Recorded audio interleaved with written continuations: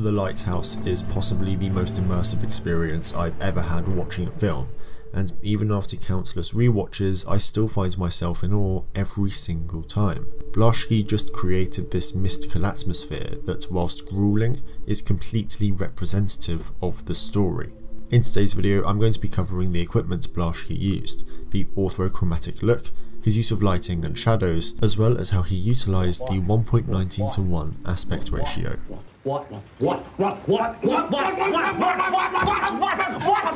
what I mean! Now, this isn't your average period drama or thriller. I mean, like most others, it was able to be shot on film, but that's about where the comparisons end, as Blaschke had no intention of going the easy route. In fact, out of all of the equipment on the film, the camera was the most modern, it being the Panavision Panaflex Millennium XL2, which was released in 2004. Now, it is the most modern film camera Panavision have to offer, but still. As for the lenses, Blaschke went old, really old. So old in fact that he had lenses that originated in the 1840s, those being the Petville lenses.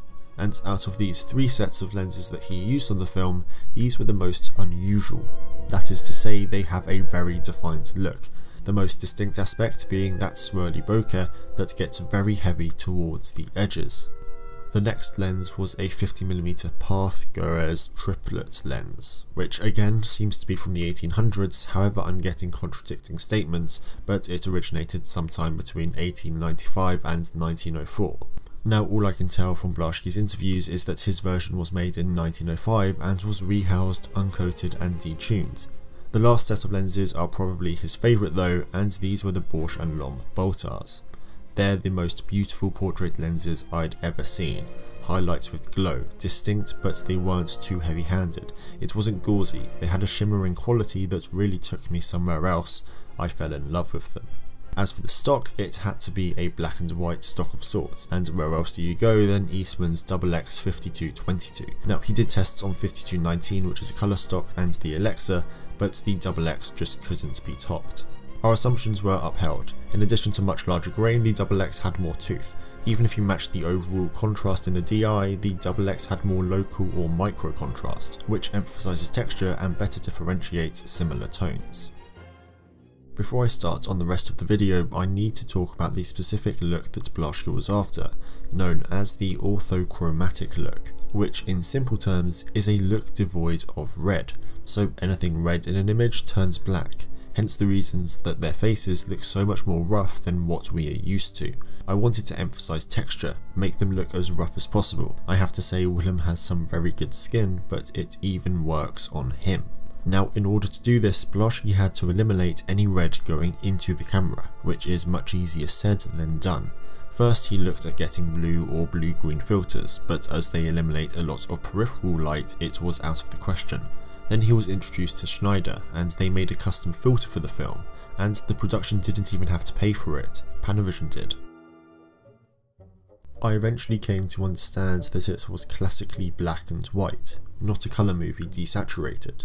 It's dark with high contrast, all of the lighting is optimised for black and white, it's an unapologetically black and white movie. Now, I think we need to split the lighting into two parts, that being the interiors and the exteriors, which may sound obvious, but in general the lighting style doesn't usually change. Sure, exteriors are on average more high key and broad, but that's about as far as it goes. In this, however, I'm finding the styles to almost contradict each other.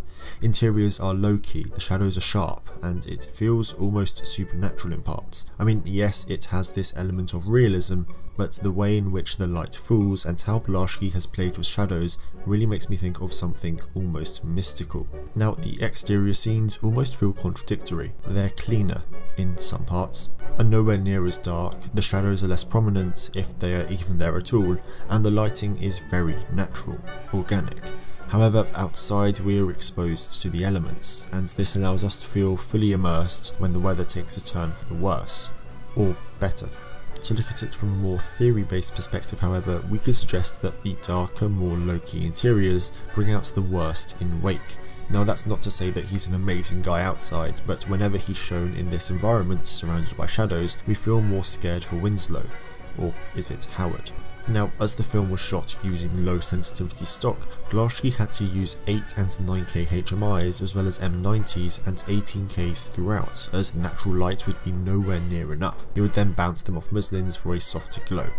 As for the nighttime, he opted for low voltage bulbs and China lights, and even though this is minimal lighting as he was shooting at 50 ASA, it was extremely bright on set.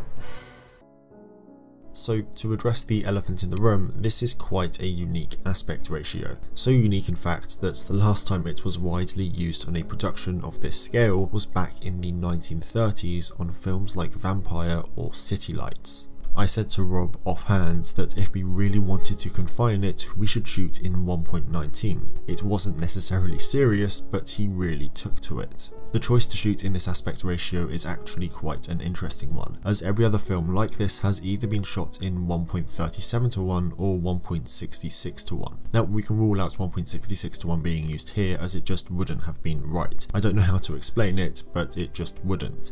However, not using 1.37:1 is weird as it's so much more common, although that could also be the reason as to why they didn't use it. However, Blaschke puts it best as, it frames the vertical lighthouse even better, isolates our two characters even more, and truly traps them together when they do share a frame.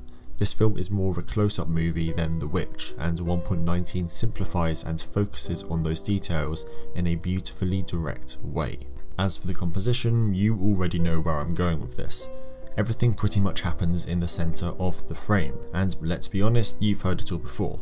It shows immersion in an environment, creates power, duality, can be used for impact, but this explanation gets boring after a while.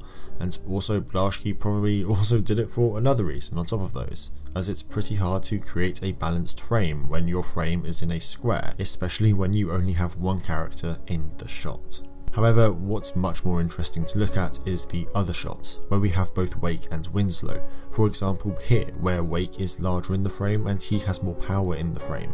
At this point in the film, he knows more and is therefore much stronger in a sense than Winslow. But then there's this kind of switch later on in the film. Winslow is now bigger, and yes, Pattinson is taller than Dafoe, but he's also closer to the camera. He's now the more dominant figure, well, in a size way. I mean, throughout the film they go back and forth on who's the more powerful, and the way in which it's displayed is through their placement. Is one bigger than the other? Does one have a frame to themselves? Are we looking up or down? The general rules still apply, but it just seems a bit more peculiar because we are watching a film in this aspect ratio. Why'd you spill your beans, Tommy?